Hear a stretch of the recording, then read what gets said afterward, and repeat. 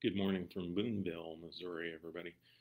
Realized the other day that I've done classes on vitamin D, as in dog, and the importance, especially during this pandemic issue, of vitamin D levels. I'm seeing lots of people with clients who have labs and vitamin D levels that are significantly lower than what will protect them. And then I realized the most common vitamin that people ask about is vitamin B, as in boy. So we're going to talk about the importance of vitamin B complex, or all the vitamin Bs, all the different vitamin Bs, and what they actually do on a vitamin by vitamin basis.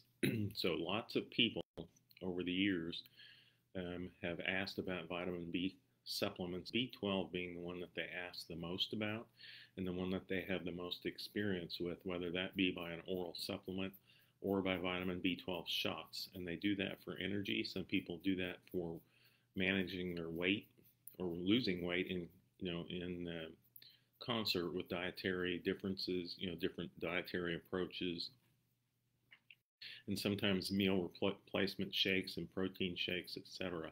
So that's kind of a tried and true use of vitamin B12, specifically as an injection. And of course, all the vitamin B vitamins are available over the counter. As oral supplements, you can take them by droppers, you can take them by mixing in powders, and then, of course, my favorite, by injection. B12 is an easy injection to take. B complex, also easy, stings a little bit more than just B12. So it'll light you up a little bit if you take a vitamin B complex injection. And of course, B complex is incorporated into the lipotropic MIC-B complex injections that we use for fat burning and weight loss and maintenance of weight loss once you've done it, plus some management of blood sugar control, as well as some effects on heart function that are positive. So really, what is important about vitamin B complex, or all the vitamin Bs? So they form a major group of nutrients in your body. You can get most of your vitamin B from your diet. However, the standard American diet is notorious for missing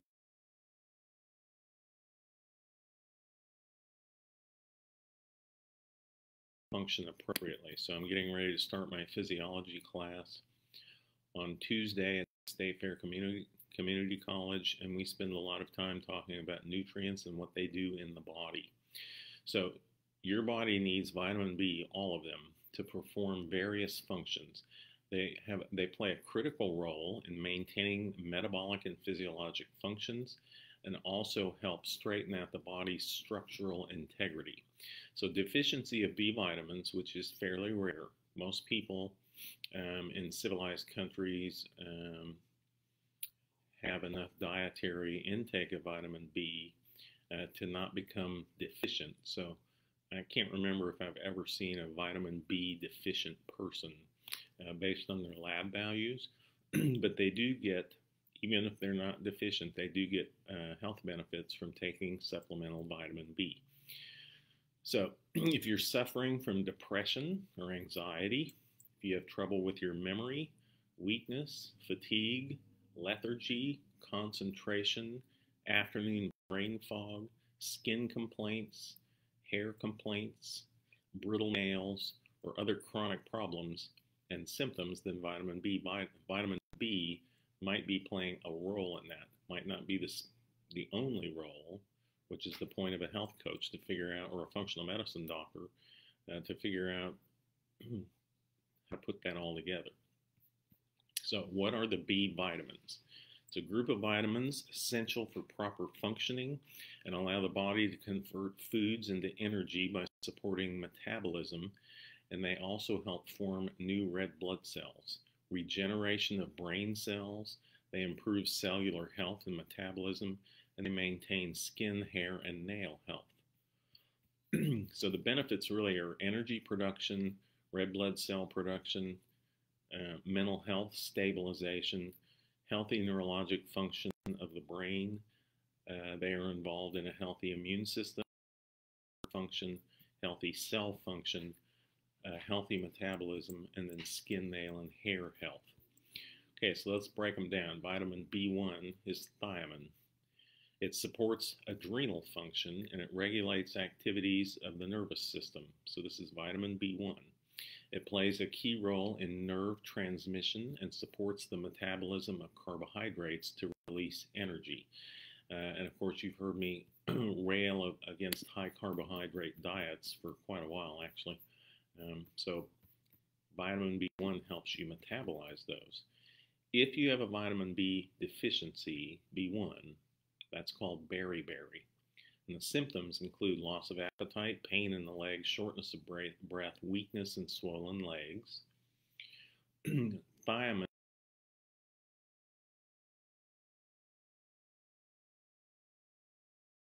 intake will reduce vitamin B1 or thiamine levels. So supporting those levels with supplemental, at least thiamine, is helpful if you are a drinker, if you like alcohol. So the best food sources of thiamine are fish, chicken, sunflower seeds, grass-fed meats, black seeds, so black seed oil, dark green vegetables, and black beans. And the best form of supplemental vitamin B1 is thiamine pyrophosphate or thiamine diphosphate. Both of those are active forms of vitamin B1.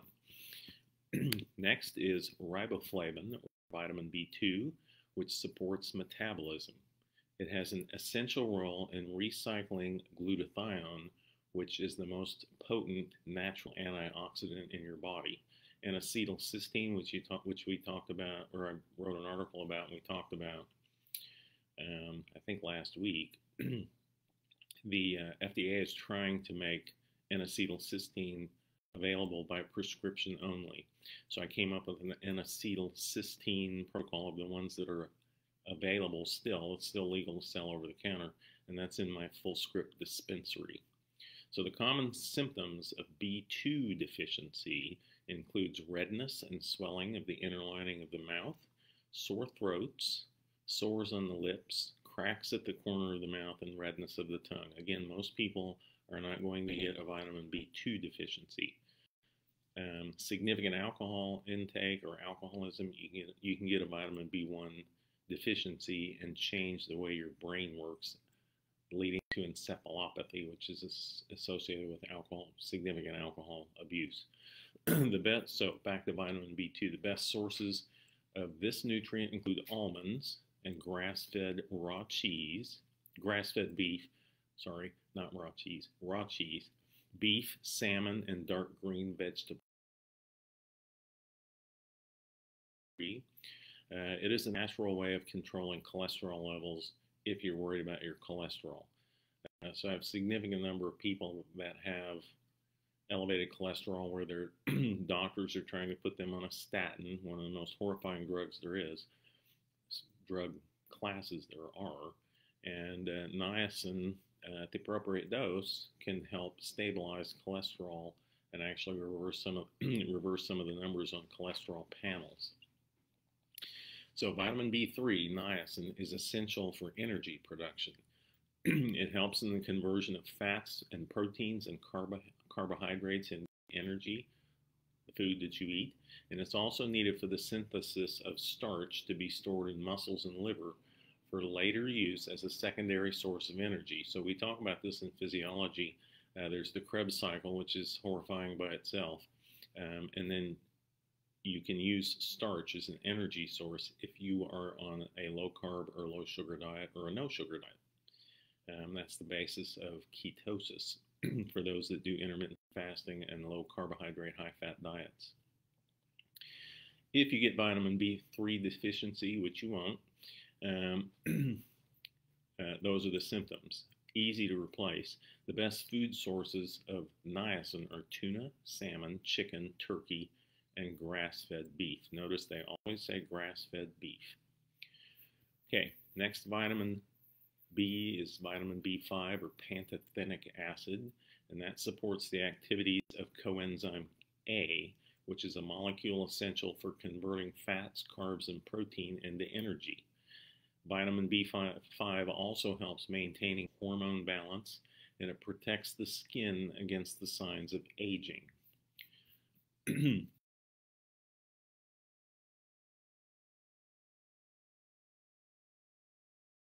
Important for brittle nails and brittle hair and good skin. B5 deficiency, which you won't get, includes symptoms of fatigue and insomnia, irritability, depression, vomiting, a burning sensation in the feet, and recurrent upper respiratory infections. So it's protective of the lungs. So again, you may not have a deficiency of these B vitamins, but you may be in a suboptimal range, and we see that all the time. The best food sources for pantothenic acid are eggs, avocados, cabbage, and mushrooms. And the best form of supplementation is D-pantothenic acid B5. Next is pyridoxine, vitamin B6.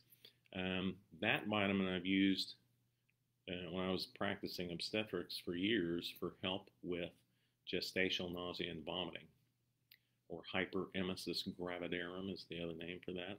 And if you put that together with Unisom, you actually get bendectin. Bendectin was banned by the FDA for supposed creation of fetal defects, even though it was vitamin B6 in Unisom. So you cannot buy bendectin, but you can create your own. So if you're pregnant and you have significant nausea, vitamin B6, 50 milligrams twice a day, and Unisom twice a day will usually correct that, although you'll be tired a lot because you're taking Unisom twice a day. So let's talk about pyridoxine in other ways. It helps balance sodium and potassium in your bloodstream. It helps the production of red blood cells. It regulates hormone balance in women. And deficiency of this nutrient involves nerve pain, anemia, skin problems, sores in your mouth, fatigue, anxiety.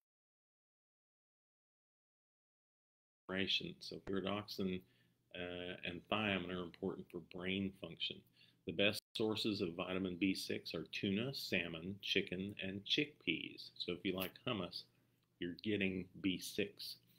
The best active form of supplementation for pyridoxine is pyridoxal 5-phosphate, or P5P. And again, all of these can be gotten in a B-complex supplement that takes care of all of this for you. Biotin is next. That's vitamin B7. That is critical for adrenal function and promoting metabolic processes and regulating the activities of the nervous system. And also, biotin is important in the health of your hair, your skin, and your nails. So biotin supplementation is the first thing I think of when somebody tells me my nails are getting brittle and my hair is getting brittle and it's falling out. And biotin will usually help with the health of those areas. Okay. Common signs of biotin deficiency: scaly red rash in the face, depression, hair loss, lethargy, hallucination, and numbness and tingling in the legs. And the best food source of this nutrient is fish, nuts, seeds, and eggs. So notice eggs keep coming up. The perfect food, like I've always said, eggs is the perfect food. And you can get biotin, it just says biotin on the bottle. Just make sure you get supplements from a reputable company that makes these types of supplements. So I put together a full script protocol for vitamin B complex, and I'll share that with you when we get done. Since I looked through what I think were the best supplements for B complex and put them in that protocol. Okay, next is folate, or vitamin B9, primarily supporting digestive functions. And deficiency of B9, or folate, can result in intestinal disorders.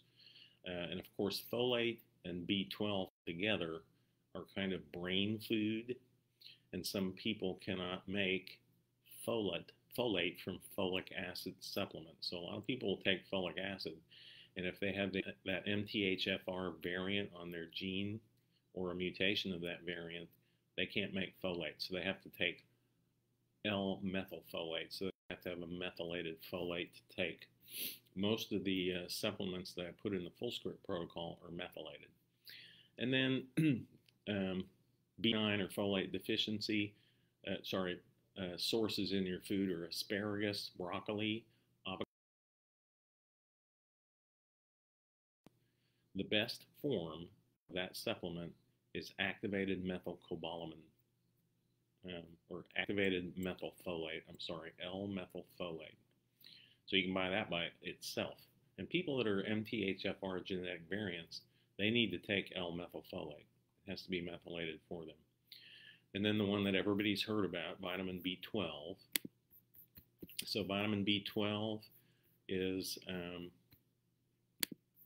easy to find. It supports nerve functions, cardiovascular function, blood cell formation, and helps you sleep. And deficiency of B12 would lead to neuralgia or nerve pain and sleep issues. Some of the best B12 sources in your diet are fish and beef, poultry and eggs, perfect food. Okay, so they're, B vitamins are important for your health all over your body.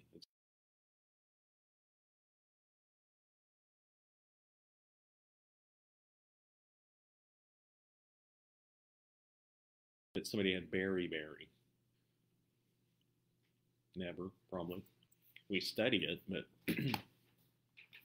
fortified food should keep you from having deficiency. But what about suboptimal vitamin B levels, which we see all the time? What causes that? First and foremost is poor diet. So the standard American diet, you're not going to get the same amount of vitamin B from your diet with refined and processed foods and a lot of sugar. So lack of a wholesome, nutrient-rich food diet full of B vitamins may make you prone to not only vitamin suboptimal levels, but mineral deficiencies and suboptimal mineral levels. And eating too much sugar and processed foods triggers inflammation, and that creates imbalances in your microbiome in your gut. And remember, part of the B vitamins are for turning the things that you eat into energy. So the disturbance in the gut can result in the reduced ability to break down, assimilate, and absorb the B vitamins from your diet. And hopefully it's a wholesome diet, natural foods. Mental stress, probably the most common, if you get right down to it, the most common reason people die, because stress will kill you. Chronic and high stress can cause vitamin B depletion. So those nutrients are then used up by your body to manage the inflammation and the chronic stress instead of doing what they're supposed to do. So that triggers inflammation. Stress triggers inflammation. It triggers hormone imbalances, even contributes to poor digestion, and poor digestion leads to depletion of B vitamins, so suboptimal levels. And then poor stomach functions. B12 is absorbed effectively only in the presence of an acidic secretion pH level of 2 in the stomach. And there's intrinsic factor produced in the stomach, which is required for absorption of vitamin B12 from a dietary source. So you can get atrophic gastritis, which means you have stomach inflammation that decreases the secretion of stomach acid. That can result in vitamin B12 malabsorption and can give you a suboptimal or even a deficiency of that nutrient. And then the use of medications for acid reflux, how many people do that? Reduces the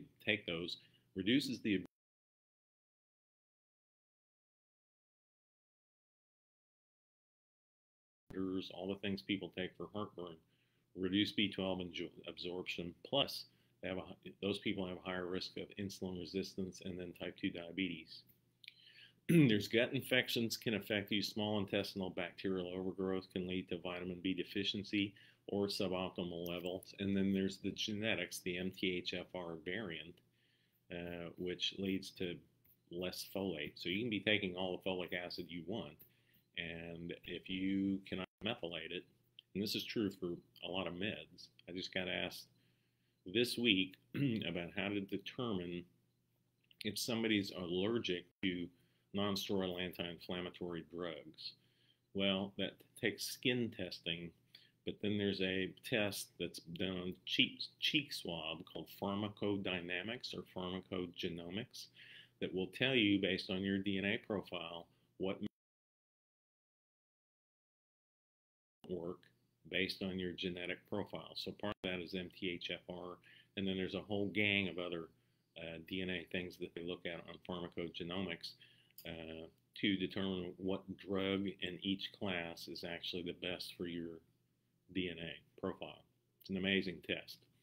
So I'm going to name names on best supplements, and I put them in the Fullscript protocol that I'll share the link with you on the next post. So it's making sure that your body can absorb and utilize vitamin B complex. So you need a high quality activated form of a complex B vitamin supplement. So they're essential to your body for optimal functioning of the methylation cycle, like we talked about with taking L-methylfolate. And the methylation cycle is needed for your body to function physically and mentally. So your nervous system, your cardiovascular system, your liver to detox what's running through your blood. So this is not any specific order, but some of the suggested B vitamins, and the ones that are available I put in Fullscript. There's orthomolecular products for methyl B complex, Life Extension, of course, Quicksilver Scientific, pure encapsulations. There's methyl B complex from all of those, and there's 2 or 3 more that I put in the protocol. And so B vitamins, in conclusion, really critical for maintaining cellular health. And if you have suboptimal B complex or all the B vitamin absorption, that can result in a wide array of symptoms, including fatigue, depression, anxiety, weakness, brittle nails, brittle hair, skin issues, rashes. So you can correct that with a nutrient-dense diet, avoiding processed and refined foods and simple sugars and sugar and supplements if you just can't eat maybe the way you should overall. Also, of course, you know me and shots. You can get B complex shots, takes a doctor's order. So I have my collaborators and functional medicine doctors that will help you get injectable B complex vitamins. They're compounded, and you just give yourself a shot once a week and try to eat well. And then there's lipotropic MIC-B complex, what I call the super skinny shot and the skinny shot. All of the B vitamins are in those injections. So if you're working on weight loss or maintenance of weight loss once you've attained your weight goal, that's an easy injection that gives you everything you need to burn fat and help you metabolize glucose if you're eating it, and especially if you're eating sugar. So variety of ways to get B vitamins into your body, especially if you're kind of addicted to sugar and you like the standard American diet. So that's it for B vitamins. I did that one instead of D vitamins because I've already done that one. And there's more and more evidence for vitamin D in protecting you from influenza and viral infection.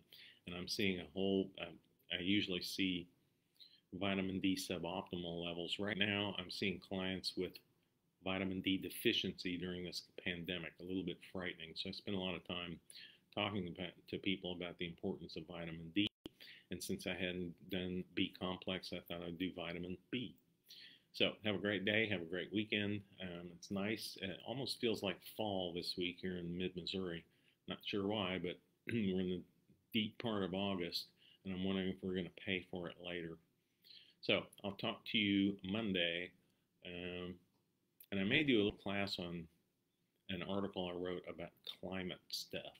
This big 4,000-page report that was just released on the world's climate. So I'm thinking about putting a class together this weekend on that. Again, you can audit my class at State Fair Community College. I teach human anatomy and human physiology.